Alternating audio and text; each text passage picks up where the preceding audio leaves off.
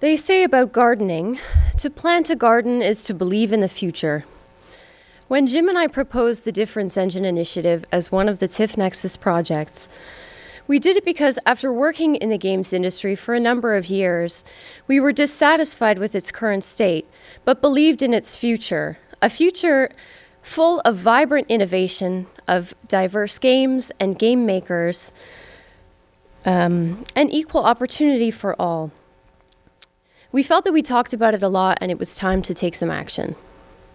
So through the Difference Engine initiative, we seek to plant the seeds of change and offer the creative and talented participants a rich environment in which to grow. The DEI is a framework based on Jim's Artsy Games incubators, offering participants who are new to game development a crash course in game making along with opportunity, guidance, and inspiration in a warm and supportive environment. We hoped that the women involved in the Difference Engine would take that opportunity and run with it, filling it with their creativity and creating games showcasing their unique points of view and perspectives. And I think, as you saw in that video, they certainly did. Jim and I led the first DEI sessions. And like the Artsy Games incubator before it, the Difference Engine initiative was engineered as a program that anyone could run so it could propagate and spread. With that in mind, we asked 2 participants from the first incubator, Yuna and Sagan, to go on and lead the second. The participants from both incubators developed strong bonds with one another, thoughtful perspectives, and some really interesting games, and that's what you're going to be seeing today. This is just the beginning. The Difference Engine initiative is an ongoing process, and we hope to continue the program with many more iterations in the future. These first 2 incubators had many successes and positive takeaways, but there are plenty of things that could be improved. We hope to learn from each experience to make each future incubator better than the last. This is just the start for the participants as well. These games represent their very first steps. I hope this experience awakens in at least a fierce passion for making games. That's what this industry needs more of, individuals who have a driving need to express their ideas in game form, and a strong desire to push the envelope for the love of their craft. And although this was successful in many ways, this initiative alone is not going to change the problems of gender disparity in the games industry. There are many social issues at play, and we all need to continue to work to change them. Progress is not predictable or inevitable, and it will require tireless effort and unrelenting dedication to create that future we so fervently want to see. With any garden, the seeds we plant need attention, cultivation, and lots of time to grow. And after all that, despite our best efforts, we still may not be as successful as we'd like. But I believe it's important to try and to keep trying. And hopefully this is a good start. So, to get more in depth with some of the participants, I'd like to introduce Jade Raymond, who will be leading the panel that you're about to see. Jade is head of Ubisoft Toronto and is perhaps best known for her work as producer of Assassin's Creed 1 and executive producer of Assassin's Creed 2. Jade got her start in games working at IBM and Microsoft while studying computer science at McGill. She started the first R&D team at Sony Online, was then recruited to be a producer at EA Maxis for The Sims Online, and the rest is history. Please join me in welcoming Jade Raymond.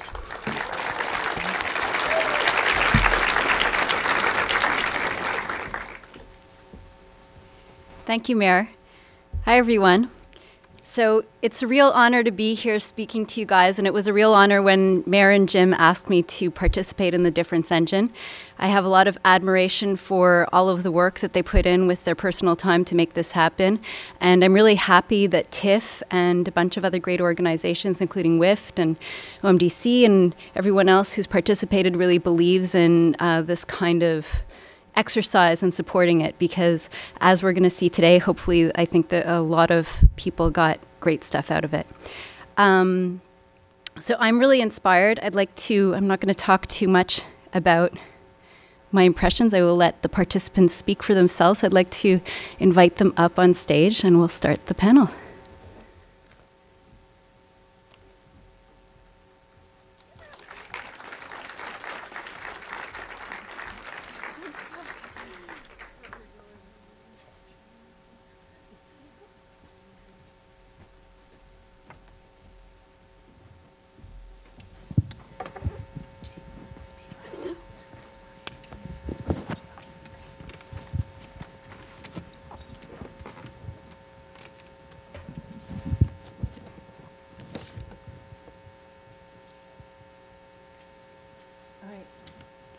Okay, I'm just checking if everyone's where they're supposed to be, so I don't get too confused. Okay, so I'm going to start by opening things up with a general question that probably everyone in the audience is excited to hear about. Anyways, I am, so hopefully you are too. And I hope that each one of you can kind of answer from your own perspective, starting with Zoe. So my question is, games, just like every art form, are a creative endeavor, and I'm sure that each of you had some kind of idea and concept that you wanted to bring forth when you created your games. I'd like to hear a little bit about your game and the idea that inspired you to create it. Why focus on the game that you did? So, Zoe. Thanks, Jade. My game is called Dame Game. It's a point-and-click adventure game. Obviously, I showed a little bit up there. But I've been a webcomics nerd for a long time, and there's been some pretty interesting stylistic experiment going on there in the last few years, and I wanted to try and bring together some sort of cross between games and comics. So I wanted to basically make a playable webcomic and then have it, if there's Easter eggs in there with an ARG element where if you find it, it'll pop up a browser window and you can read like fake things written by one of the main characters. And I also wanted to make a game about nerds, more or less, and not like the sexy lady nerd you may see in like, you know, various media. I wanted to have like no really kind of overly nerdy women. So it's got a lot of that, and I also wanted to, I do stand-up comedy in addition to that, and I wanted to write kind of a funny game too, so I went with that, and it came together after many, many failures in Flash, and yeah, that's basically it. Great. Thank you. Katie. My background's animation. I have a degree in animation and have postgrad in animation from Sheridan. I did my degree in animation in the UK, and I came over here. When I came over here, I did the 3D animation program. Originally started off in 2D animation, and then I just wanted to get into 3D just to expand my skill set and see if I enjoyed it. I wasn't really into 3D that much, and I wasn't really sure where I was going. And this sort of difference engine thing came up. I found it via Toronto Animated Image Society, so I went for it. And I have a strong background in I have a background in computer science a little bit. I have a family of computer scientists. I don't know what it's like to have a grandmother who doesn't know how to use the internet.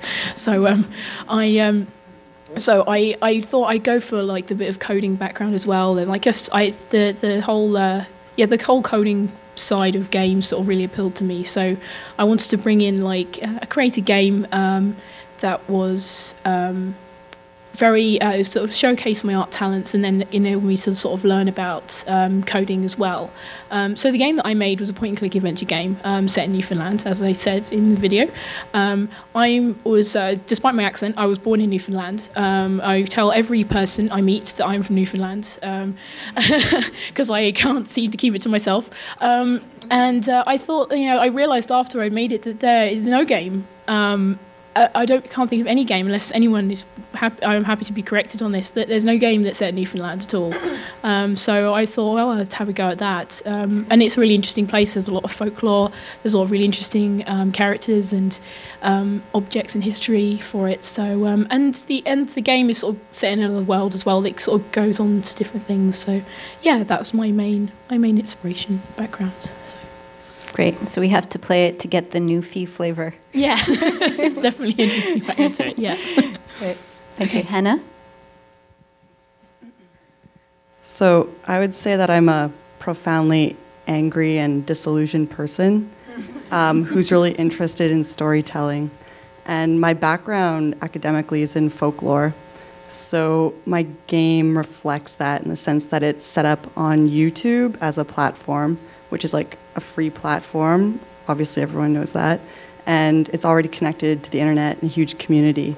So it's a choose your own adventure with yes or no options. For example, like the first question you're asked is, fuck you pigs, yes or no.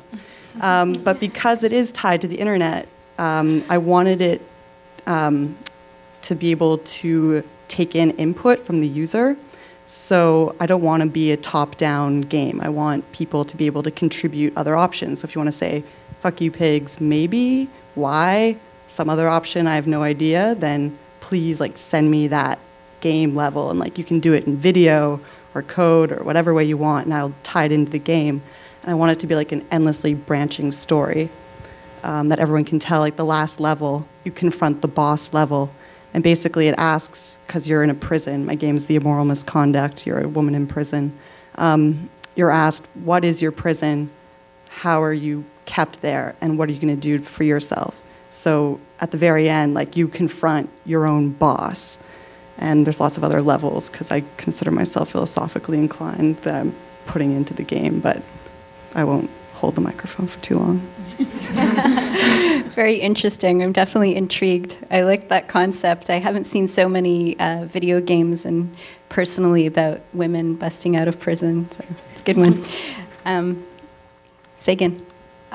Yeah, I'm a recent Sheridan grad, actually. I just graduated in May from the classical animation program in Sheridan. I took 4 years of that, and so when people see my game, Icarus, the first thing they say is the graphics look really nice, and that's usually as far as the compliments go, because the mechanics aren't very good. But it's obviously based on the Greek myth of Icarus, which is about the boy who flies too close to the sun. And but the thing that always intrigued me about that story was what happened before all the action parts of that story happened. So what his time was like stuck on the island with his genius inventor dad, and what that must have been like for him. So it's kind of a reimagining if Icarus was like, you know, what I said in the video, he's like the slacker. The character design is, he's got black stringy hair that's hiding his face, and he's got a plaid shirt and stuff like that. I think my game might have been one of the only ones that had a male protagonist. I think I tried to kind of swap the genders at one point, but then I was like, why? It didn't feel right, and gender shouldn't be something that you can just swap out. So I kept it as male, but the character design is actually based on what I looked like in high school, and I didn't get rid of the plaid, as you can see, but.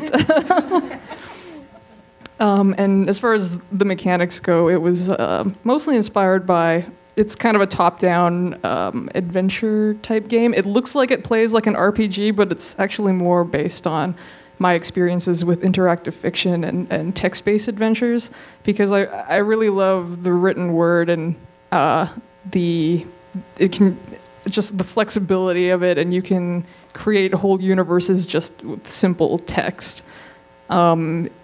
But there are severe limitations, I feel, with that medium, because like orienting yourself, like typing in, you know, I go north and there's a corridor northwest of me and stuff like that. Like I couldn't figure that out. So if I could combine like those, the narrative aspects of those two things, I thought that would be cool. It's interesting. I definitely am hearing that in common with all of your game projects, a big narrative focus on the game project. It's interesting. Maybe we'll get into that later, depending on how time goes. Cecily. My game was Adeline's Elopement, and I always refer to it as the Victorian game, and people are like, oh yeah, that one. I'm a big English literature nerd, and a lot of my friends are also English literature nerds. We're the type of people who will have like, you know, get-togethers to watch Masterpiece Theater. You know, we're that annoying kind of person. And I started with the idea of wanting to make a Victorian game that would appeal to me and my friends. I was like, I want to make my friends laugh with this game, and something that they would actually play.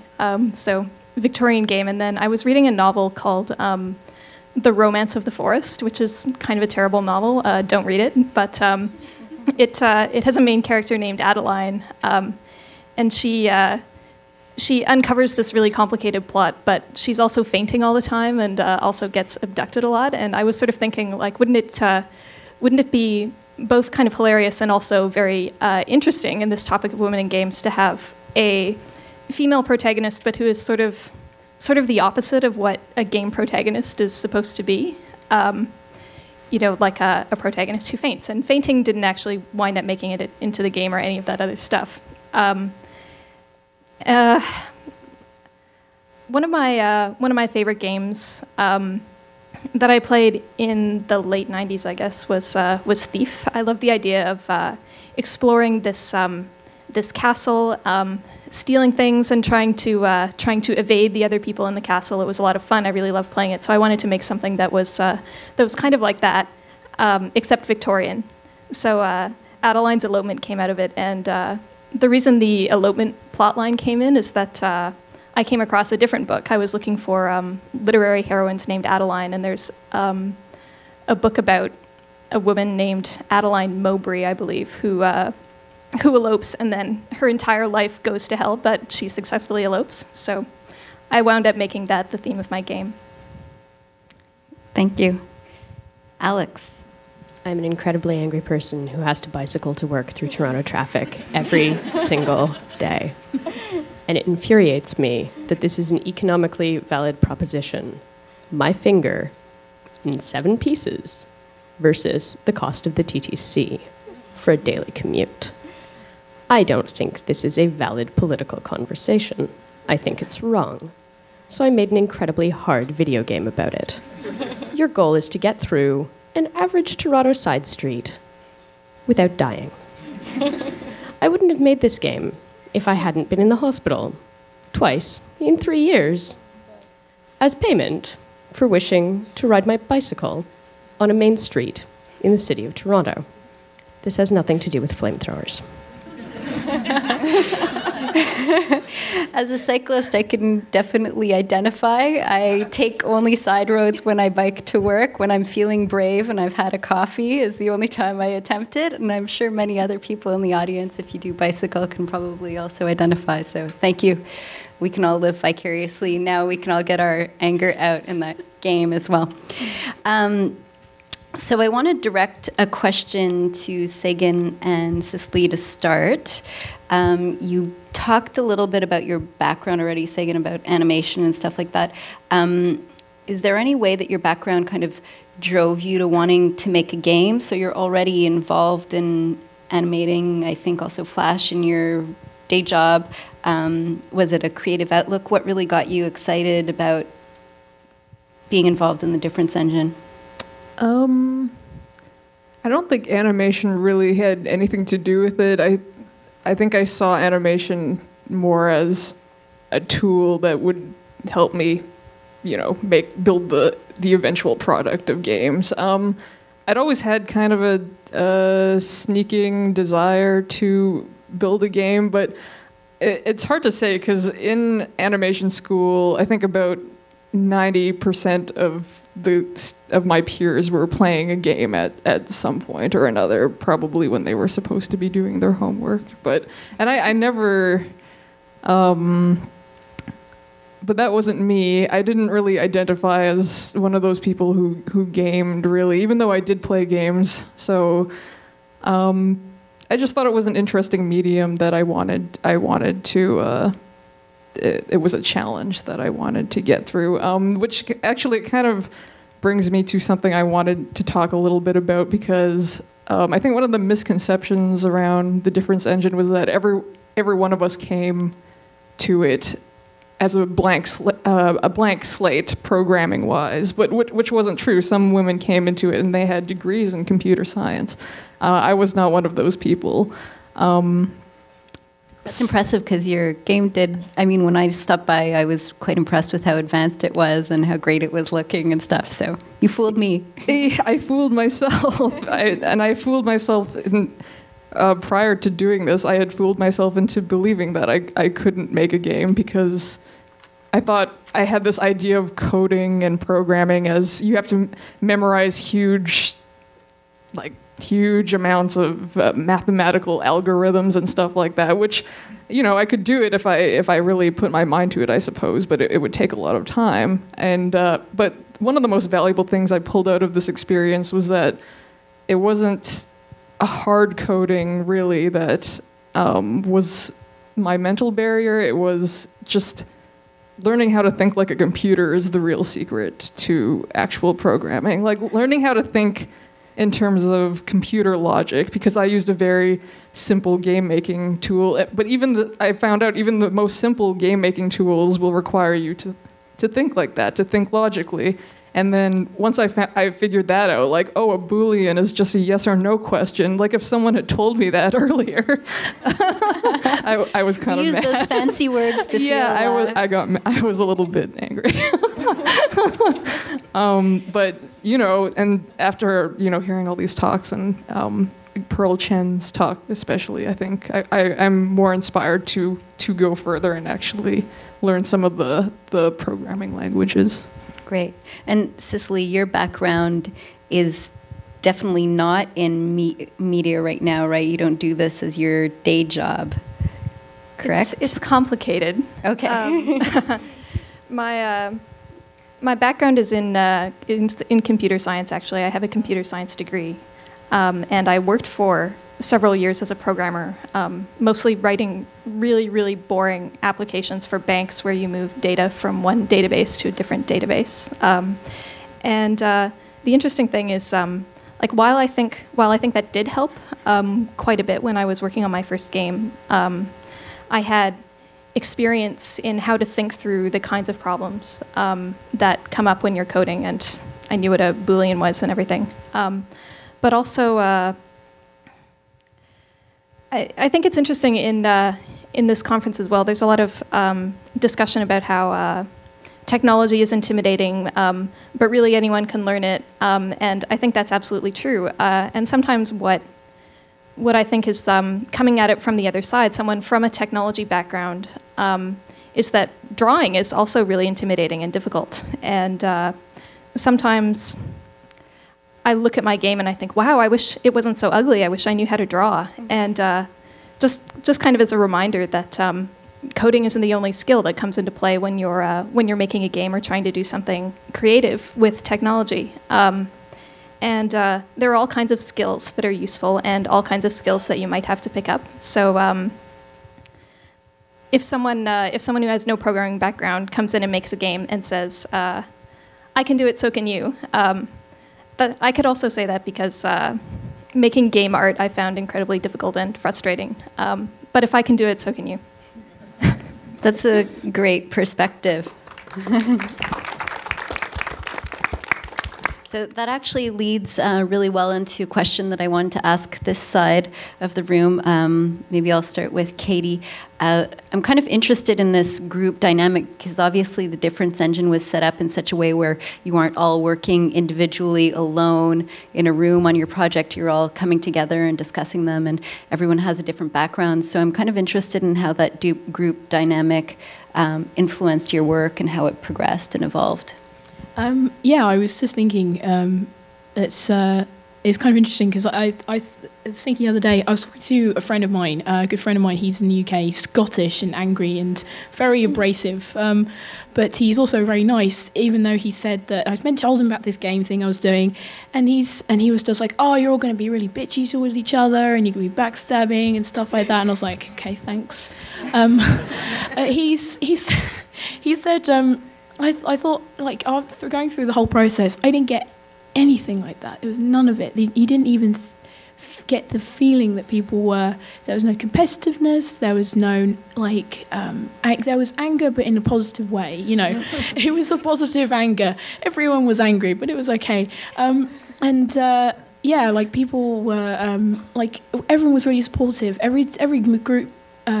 The group dynamic was really positive, and every meeting that I went to, there'd be times where we'd all some of us had left stuff to the last minute, and some of it didn't have anything, and there was the end level that I ended up creating literally at the last minute, but came up really well.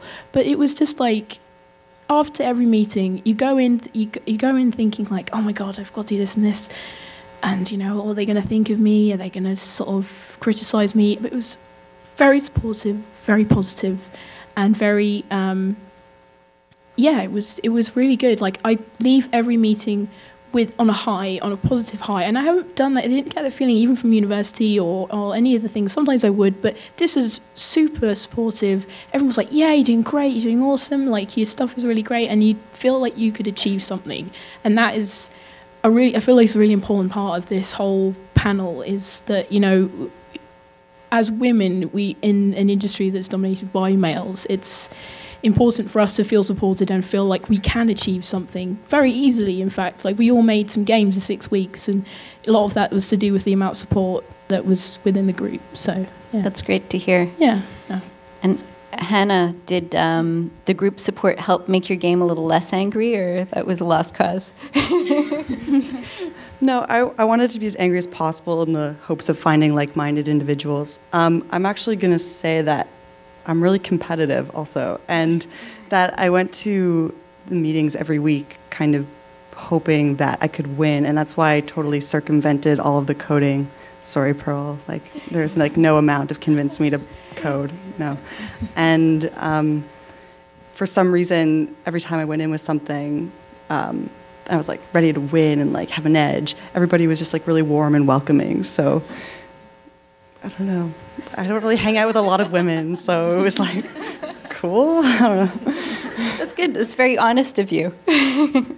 That's good. Competition, you know, it's a fundamental part of making a good game. Games are all about competition. It's a healthy part of the group dynamic as well. Okay, so now I have a question that will go on the ends here to Alex and Zoe. Mixing up the order here a bit. So maybe I'll start with Alex. So, you know, I think what I've heard is that this has been a pretty inspiring project. I heard from Sagan that she was involved in round 2 already. Has this experience inspired you to continue to sort of work with other women or mentor women, or kind of extend this experience further? The easy answer to that is yes. The slightly harder answer to that is I am a grossly privileged individual, and I went to girls' school. And I'd forgotten all of the good things about girls' school. It's somewhere in the haze of generic high school behavior. I was upset to realize recently that my girls' school had a 475% increase in tuition fees over the period of time since I joined to when I left, and more than 200% since I graduated, which basically means people like me and the most interesting people who were like me at the school are effectively cut off from that environment. I'd forgotten all the really good things about that environment. I'd forgotten about the support, and I'd forgotten about how great it was to just hang out with other girls who were really, really smart and interested in technical things. So the answer isn't just yes, it's hell yes, I'm going to take my crazy hacker space that was founded on a road trip and make it support women doing video games. That's the easy answer. The hard answer is how. And that will be an interesting question to continue forward, because certainly all girls education works. The question is how to get it to work so that it doesn't perpetuate a lot of other unpleasant things, and how to get it to work for a wider array of people than the people who can pay the 475% increase in fees. The question is, you know, how to get it going. That's what I'm worried about. I want more girls doing this. That could be the subject of your next game. It could be all-girls school instead of the subject Psychopath. of my first game. My first game was set in my high school, actually. I was a ringer for the Difference Engine. In my very first game, you wandered around a high school trying to make friends with these different girls in your high school, some of whom had purple hair. No, I'm not lying. That's No, seriously, tell us it was more? grade 13. Oh, is there a Anyway, game mechanic around the purple hair, particularly tough okay, to so charm? the deal was my high school had like emergency exits, and all the cool kids would hide out in the emergency exits because they were contained, and we would be like, oh God, no, we're not going to assembly. No, no, no. So the game mechanic was you had to find which child in the art department would give you the pass key to the secret exit, and then you could escape to the roof where the cool girls were, and you knew you got the pass key because the girl who had normal hair, it turned purple when you got the key. That was the mechanic. I thought it was rad. I Nice. And Zoe. Hi, Zoe. That's actually how I ended up with purple hair. Fittingly, well, I wouldn't call that purple. That's more like fuchsia or It started pink. out purple. I guess I'm getting less cool. So you have kind of a women-focused organization that you're running in your spare time. Tell us about that. And was that something that was set up after your participation in the game, in the Difference Engine, or beforehand? Kind of simultaneously, actually. There was a preliminary info meeting that just had why this is necessary, what the program was, and I was really inspired because it was a smallish room, but it was absolutely packed with women. There was so much support. There was obviously demand for this, and I mentioned that it would be cool to just take that forward. So it wasn't just the people who got to be in this awesome program that got the benefit of this, but then maybe pay it forward and have peer mentoring and stuff like that to continue it on. And going through DEI has really helped me form what I want to do with that, because the training's been great, like learning how to make games and what tools are available has been absolutely wonderful.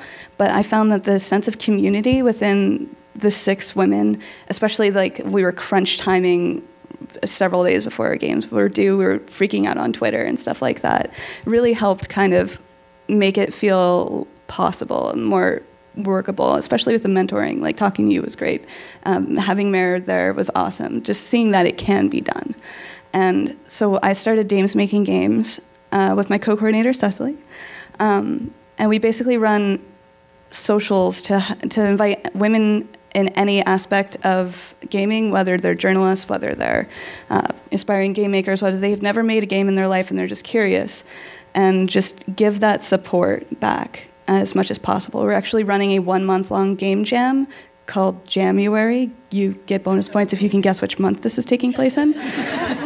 And it's going to basically invite a lot of the new members who have largely just been women who are curious and never made a game, help them mentor each other. I'll be making a game for it too. Everybody just come together, have that sort of similar to DEI, but far less structured and more just do-it-yourself-ish, and then bring it together and just show the small games that come out of it. And aside from that, we run socials every month that tends to boil down to a bunch of lady nerds getting drunk and yelling about things. It's kind of my favorite thing. And you guys have a fittingly awesome name as well, so that's also good. Okay, so I think we're running a little bit over, but I would like to ask one closing question, if that's okay. Do I have someone who's telling me I can't? Okay, great, thank you. So to finish things up, I just would like each one of you to tell us a bit about, what's next. Are you going to continue making games in your spare time? Have you decided that you never want to touch this kind of project again? If so, what are your other creative endeavors, or what's in the future? Alex? So the next game we're making is Super Street Fire. It's a fighting game where you hook on gloves and then you throw fireballs. And my job is to make the fire the appropriate color without spending another $50,000 on propane equipment. But the real answer, that isn't just a joke, that's also very true, is that I would like to see an all-girls game company come out of these sorts of things that does not necessarily emphasize the fact that it is an all-girl game company. I find it really important that we have that sort of support network around. And I'm really interested in producing and releasing independent games, particularly as the frameworks for developing them get so much more easy. I mean, they are so easy. Holy crow. Okay, that's it. Great. Cecily? I would definitely describe the experience as life-changing, and I've actually gone on to make 2 more very small, very simple, and very characteristically ugly games. Part of what happened is while I was doing the Difference Engine, I was also working as the social media person for a musical that was recently in town, and they were called Ride the Cyclone. Maybe some of you saw it. While I was doing all this social media work, I thought, hey, I've just finished the Difference Engine. It would be cool if I made them a game, and it would be kind of funny and fun and different. And so I put it together, and like people who do independent musical theater in Canada don't always think of themselves as a group that might have a game that relates to their work. Like the game world doesn't touch the theater world very often, but when I made the game, they were like, wow, I love this. It's amazing. And then I was approached by another theater company to do another one that was called Save a Pinko, and it's about an ambulance driver for a play called Jesus Chrysler. So yeah, I did go on to make more games, and I want to continue making games. And I feel like, along with Dames Making Games is a huge part of it, I feel like there's so much unexplored territory in the video game world, connecting to like what I was involved in was Victorian literature and opera and theater and so on. And games can actually enter into those communities, and those cultures can have games. And it's something that that not a lot of people that I know of are doing yet, and I'm excited to get in there and start making those games. Great. So I moved to Toronto in June. The Difference Engine 1 started in August, so I was a participant in Difference Engine 1, and then I was a coordinator in Difference Engine 2, which started almost immediately afterwards. I'm going to take a break from gaming for a little bit. I would like to spend a year perhaps teaching English in Japan or something like that.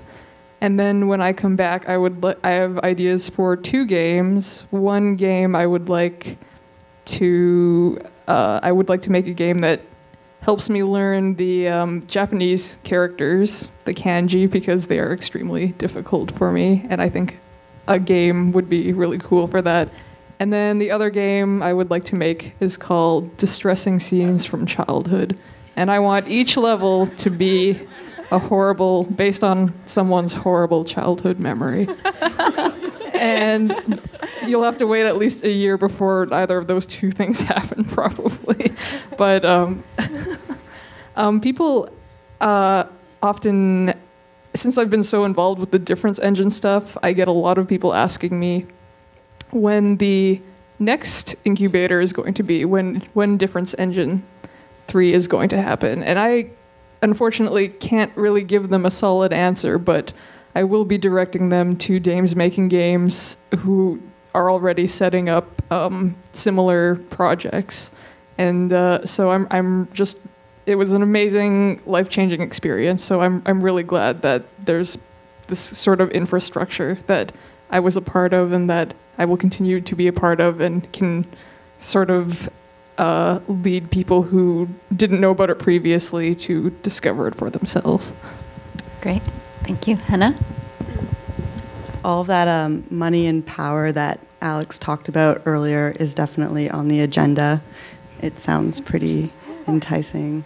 Find out what happens afterwards. Personally, right now I'm working on a feature film. It's my first one.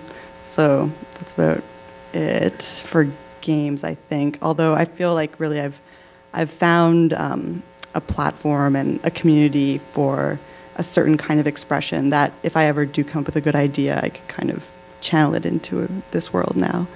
And it's been really welcoming, so I hope it continues to be so. Great. I actually, I've made my game, and my game was based on ideas I've been working on for a really long time, and so it was really weird to have it put out there for everyone to see, and people seem to really respond well to it.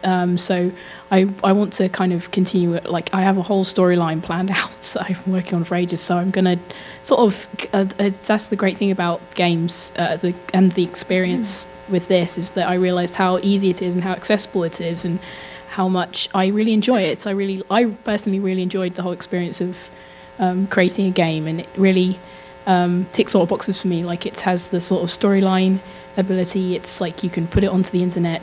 It's very you can distribute it very easily, and it means I can showcase my art and use my art and tell stories at the same time, which is essentially what I want to do. Yeah, I definitely want to continue making games, especially this game. I want to continue it along the storyline, and yeah, it really was a really positive experience. A lot of people said it's life-changing, and I thought to myself, yeah, it's pretty much life-changing for me. It's just made me feel very differently about what I want to do with my life. So, yeah. Great. It's absolutely changed my life as well. I basically make games full-time right now. I'm working on 4 separate projects. I'm running DMG, and I now write for Toronto Thumbs. So I basically went from just kind of not knowing what I was doing and doing random art disciplines to finally bringing that all together, which was kind of funny. It's like, I do music, I do art, I know how to code, I do writing. Clearly, there's nothing that I can combine these things together. oh, hey, I'm going to go play video games and think about it. So it's really between that and helping get other women, especially in Toronto. The indie scene here is amazing. I've met so many wonderful people that have just offered to give us nothing but support and help. Like Jim and Mare, the Hand Eyes have been great. Like, it's such a good place, such a good community to welcome women into. And the fact that we've only been running for about, a month and a half, Cecily? Something like that? Yeah, and we've already got 2 games out of it from new members who had never made a game before. That is absolutely the best thing in the world for me, and I'm so happy to be part of it. And maybe sometime I will actually be able to finish the rest of my games and not just do that, but ideally that will happen soon. I'm very excited to be working on everything, and it's seriously changed my life in ways I had not anticipated. So I think we all need to give these women a round of applause for all the great work.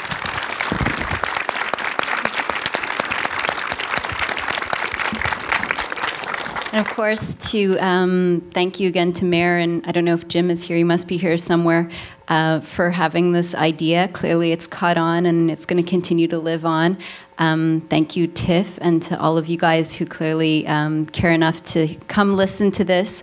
Most of all, thank you for sharing your insight and your inspiration. It's been really interesting for me to hear all of the backgrounds and where the ideas come from and the future plans, so I'll be looking out. I'll try and keep tabs on Dames Making Games for sure. Anyways, thank you.